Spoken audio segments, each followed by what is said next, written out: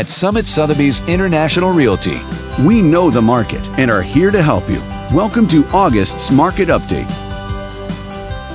Let's take a look at residential real estate activity in your area during the month of July. The number of active listings was down 7% from 1 year earlier and up 3% from the previous month. This recent increase reflected a larger selection of homes for buyers to choose from.